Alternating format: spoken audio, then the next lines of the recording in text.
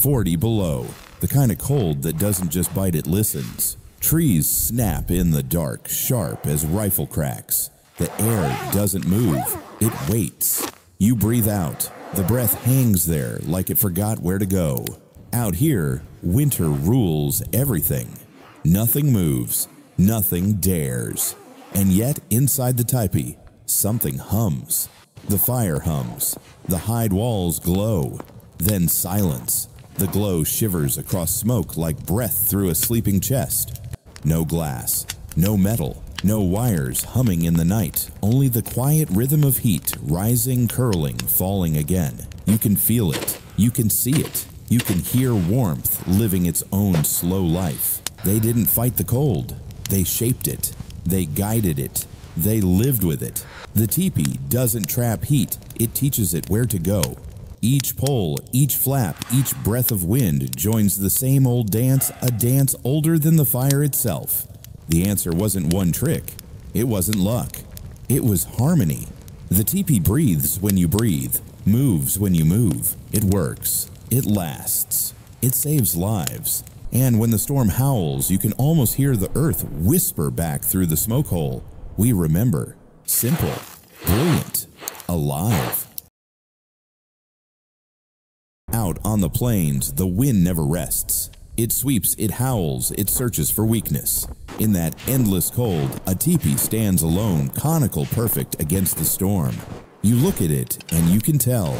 It wasn't built to fight the wind. It was built to dance with it. A square house. The wind slams its corners tears at its seams. Heat escapes through every edge, but a teepee, its shape, pulls the storm around it, like water flowing past a stone. The air moves, but it doesn't steal warmth. It feeds it.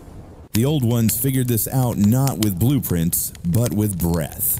They saw how smoke rose, curled, and circled. They watched how hot air spun above a fire, how it gathered and fell again.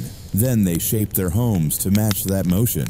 That's the secret. They didn't trap heat, they taught it to move. To build it right, they bent long poles into a cone, hides stretched tight at 25 degrees. The top narrow, the base wide, fire right in the heart. When the flames rise, warm air climbs, hits the slope, circles back down the hide, over and over. Convection made by instinct, not math. You can feel the result the moment you step inside. The air doesn't sit still, it hums. It moves like breath in a living chest. Moisture doesn't cling. Walls stay dry. The warmth doesn't fade. It returns. It works. It lasts. It saves lives. They didn't fight the wind. They befriended it. Let it flow. Let it teach. That's the genius. They found comfort not by sealing themselves away, but by shaping space so the wind could pass through without stealing. We build boxes now, corners, angles, traps, but warmth hates cages. Warmth loves to move. Simple, brilliant, alive. At the very top of the teepee, there's a small opening, just a hole really. But that hole is everything. It breathes, it listens, it decides whether the fire inside will live or choke. Out here, smoke isn't just smoke, it's the heartbeat of the home. If you open it wrong, the wind flips and pushes the smoke down. The air turns thick, eyes burn, fire gasps for air. But the old ones learned to read the wind, not fight it. They turned the flap toward or away, feeling the pressure shift on their faces until the smoke rose clean and steady. That's how they made a chimney without bricks. A system without metal, a balance born from watching the sky. Two hides move like wings. Poles lift hands, tighten cords. Cold air slips in low, hot air, escapes high, a living draft that feeds the flame and clears the air. The teepee becomes its own set of lungs, pulling, exhaling, breathing, the world in rhythm with the weather. You can hear it, a hum, a whisper, a sigh. The wind enters as an enemy, leaves as an ally. Inside there's no sting in the eyes, no choking haze, just warmth circling dry and gentle. It works, it lasts, it saves lives. They built climate control without switches or wires. No thermostat, no fan, just sky and instinct. When the sun shifts, the flap shifts. When the storm turns, the teepee turns too. They didn't need to dominate the weather, they learned its song. While we press buttons to fix our comfort, they raised their hands to feel the air and adjusted by touch. Simple, silent, perfect. We built walls to keep the wind out. They built homes that breathed with it. Inside the teepee, there's more than meets the eye. Behind the flicker of firelight, a second wall hides in plain sight, thin, quiet, and vital. That inner hide doesn't boast, doesn't shine, but it holds one of the oldest secrets of survival. Warmth doesn't come from trapping air. It comes from teaching it to stay still. With only one layer, heat slips away fast. The walls sweat, moisture freezes. The cold seeps through like a slow thief. But with 2 layers, something changes. Between them, a thin pocket of still air forms a silent blanket that no wind can touch. That gap, just 4 or 6 inches wide, becomes life itself. They didn't call it insulation. They just knew. The inner wall, tied along the frame, hangs soft and close. It catches the glow of the fire, absorbs its warmth, and holds it steady, while the outer hide takes the hit from the storm. Hot air rises, curls, and lingers, like breath caught between cupped hands. The space between becomes a cradle of warmth. Step inside and you'll feel it not too hot, not damp, but balanced. The walls stay dry, no frost creeping in, no wet hides cracking with cold. It's quiet warmth, gentle warmth, the kind that lasts through the night without roaring flames. It works. It lasts. It saves lives. Centuries later, we'd give it a name double-wall tent. We'd patent it, diagram it, sell it in glossy catalogs. But they built it from memory, from instinct, from breath. We think we invented insulation. We didn't. We just forgot where it came from. Simple, ancient, alive. The ground doesn't forgive. It steals warmth the moment you lie down. You can feel it, that slow, invisible pull, like the earth trying to drink the heat right out of your bones. Out here, if you sleep on bare snow, you won't make it till morning. Not from hunger, from cold. But the old ones knew how to turn the forest into a mattress. They didn't need foam plastic or a brand name, just pine, grass, and fur. That was their insulation.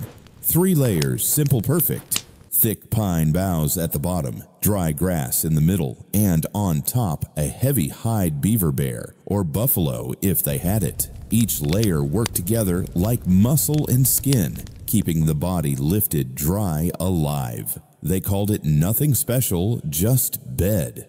But it was a science of survival. The pine trapped air and stopped the cold from rising. The grass breathed, wicking away moisture. The fur caught and reflected body heat, holding it close without suffocation. Warm air doesn't need trapping. It needs space to move, to settle, to stay. Lay down on it, and you can feel the difference instantly. The ground's bite fades. The chill turns soft. The body sighs. It works. It lasts. It saves lives. No tents rated for -40. No memory foam. Just nature arranged with care and understanding. When the layers got damp, they replaced them. When the snow melted, they spread them out to dry in the wind. Maintenance was part of survival, not convenience but rhythm. They didn't fight the ground, they learned how to live above it. They respected that the earth always pulls warmth down, so they lifted themselves up, using the forest's hands to hold them through the night. Today, we buy high-tech mats and thermal sheets.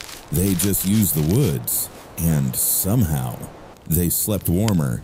Simple, honest, enough. In the heart of every teepee burns a fire, not by the wall, not in the corner, but right in the middle. The center isn't just a spot, it's the balance point between man and storm. You can feel it when you step inside. The heat moves like a living thing, breathing up, circling the roof, and falling back around you in a quiet spiral of warmth. If you set the fire too close to the edge, the smoke pools. It clings, crawls, and bites at your eyes. The air cools unevenly, one side too hot and the other freezing. But when the flames rise from the center, the whole teepee becomes a system, a perfect draft. Hot air climbs the cone, kisses the hides above, rolls down the slope, and returns again. It's not trapped. It moves. It breathes.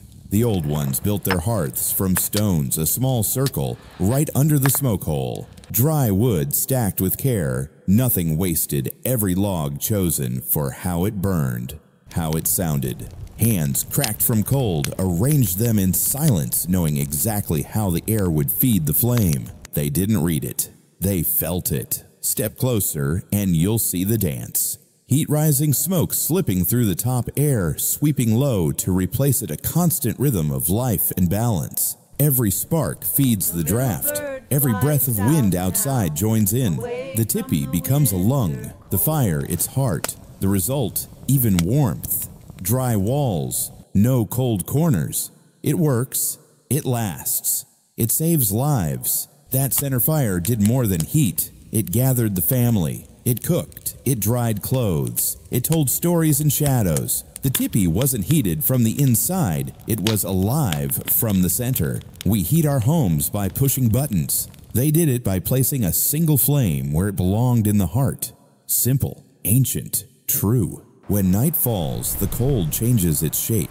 It's not the same chill from the day. It's heavier, slower, patient. It creeps in through cracks, crawls beneath hides, steals the warmth one breath at a time. Out here, if you don't seal your teepee right, you'll wake up with frost for company. The old families had their ritual. Every evening, just before sleep, they walked the circle, checking flaps, tightening cords, pulling hides down low. They knew the wind shifts after sunset. What was safe an hour ago could turn into a draft that drains the fire. So they closed from the windward side, first flap by flap, working upward toward the smoke hole. Not all the way, never fully shut, just a hand's width open so the tipi could still breathe. They lowered the liner too a few inches closer to the ground. That trapped the low heat, the gentle kind that rises from sleeping bodies.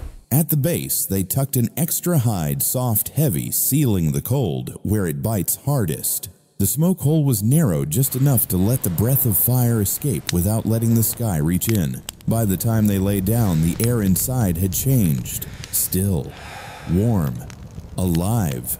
The fire hummed like a heartbeat. The hides rustled softly when the wind brushed them, but no draft passed through.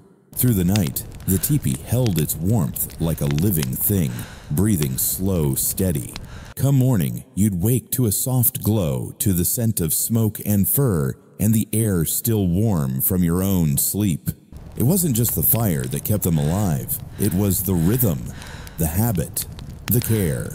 Warmth wasn't a switch to flip. It was something you worked with your hands every night.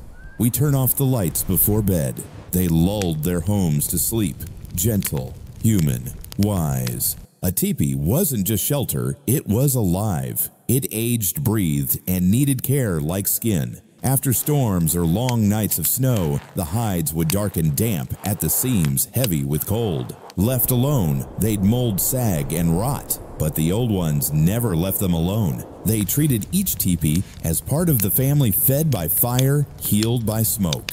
They learned something simple and brilliant. Ash and smoke could do what oil and paint never could. When the fire burned down to a soft bed of ash, they gathered it fine, gray, almost silky. A handful scattered across the flames made the smoke turn thick and rich. That smoke crept into the hides, coating every fiber, sealing it against rain. The ash drew out moisture, killed mold, kept bugs away. It smelled of earth and life and survival. They'd rotate the teepee too, not often, but enough to let the sun and wind reach every side. No part left to decay. Every pole, every hide, every cord was checked, tightened, brushed with care. Maintenance wasn't a chore. It was respect. Respect for warmth, for home, for balance.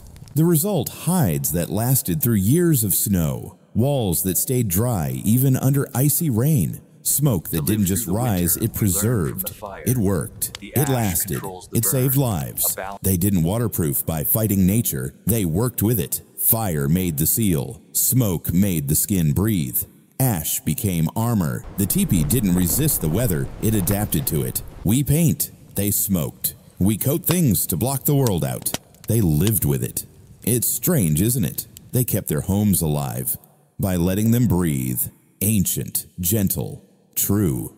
They never fought the cold. They spoke to it. Out there on the plains where the wind had a voice of its own, they learned to listen, to move with it, not against it. Every part of the teepee was a conversation between man and nature, the cone that guided the air, the hides that breathed the fire that pulsed like a heart. Nothing wasted, nothing forced. We built boxes that fight the storm. They built homes that breathe with it. Their wisdom wasn't about insulation, it was about rhythm, a dance between heat and wind, between silence and flame. They didn't fight the cold, they danced with it. Harmony, not insulation.